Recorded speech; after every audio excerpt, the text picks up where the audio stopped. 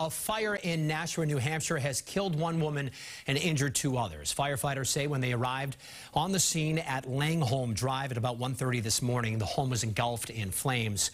And when firefighters went inside, they found a woman in her 80s on the bedroom floor. She was taken to the hospital but did not survive. Two other people were able to get out on their own. They were also taken to the hospital. Tonight we know that one is in critical condition, the other is stable. The cause of the fire is under investigation. Fire officials do say there were smoke detectors in the home, but it's unclear if they were actually working.